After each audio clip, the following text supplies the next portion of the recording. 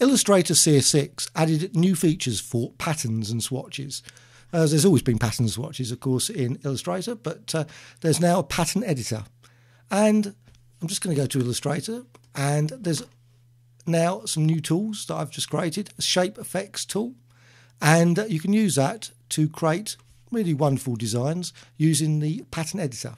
So I'm now just going to quickly go to the Object, Pattern, Make, and I'm just going to quickly create a slightly bigger than 100, so 300, so you can actually see it. Right.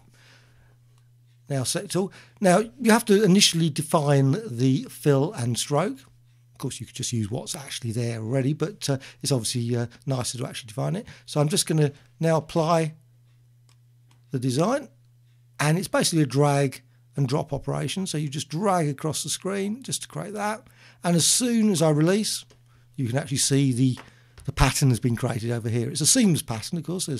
You just repeating constantly. So now I'm just going to design another one. I'm just going to keep applying these a few times, different, and you can, like I say, just by simple control of the mouse, create slightly more complicated designs. Sort of flower design there, more polygon design there, and also you can hold the shift key down, control key, etc. to modify the shapes even more. So I'm just going to quickly do that, just create a few slight variants. Right, so and you just repeating that over again, and you can keep quite a jumble of different pattern designs. I mean, obviously, 1,000 different designs. And one good thing with this new pattern feature is that you can actually just save a copy at any point. So just save a copy, yep, and that's added to the swatch palette. So you can obviously now continue designing it, or you can just get rid of the designs and I just create a very big one. You can just see the design there. Just keep applying that. Right, I'm just going to select all the designs, delete those, and I'm just going to create one with a fill now. So I'm just going to quickly show you the fill. That's design there, slightly different design.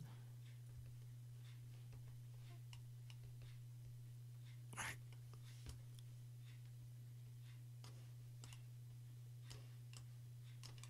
Of course, you can change the colour if you wish. So I'm just going to go to green. Just create one there.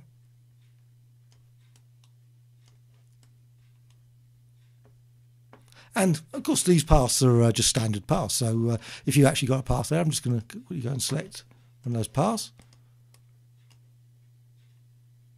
And you can actually add obviously other paths to it. You don't have to just use the path as well. So you can actually just then drag in, say maybe a circle. I'm just going to obviously colour that so you can actually see it different from the background.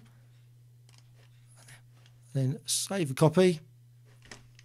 Okay, I've done now. Now when you go back outside, you can actually just go and create a path, and you just obviously go and select there, and you've got your designs that were created earlier. And of course you can even create, just select that again, and they also can be filled with the actual designs that have been created already.